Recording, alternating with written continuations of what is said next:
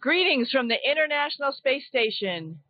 Our crew up here just wanted to say happy Thanksgiving to all our friends and family who are down on Earth and everyone who is supporting us.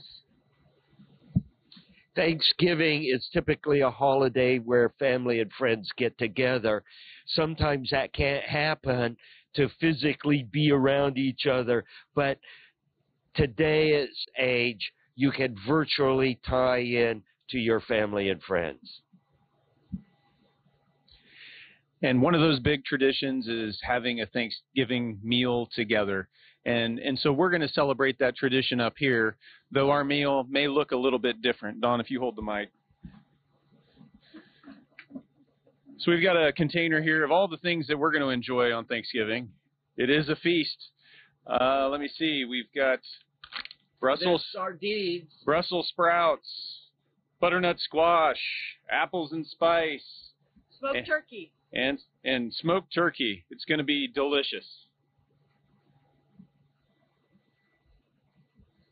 It's true we have much to be thankful for. On a professional sense, I mean, there's not many places that you can be that you can actually lay on the ceiling, and this is one of them. We're thankful for zero gravity. It's fantastic.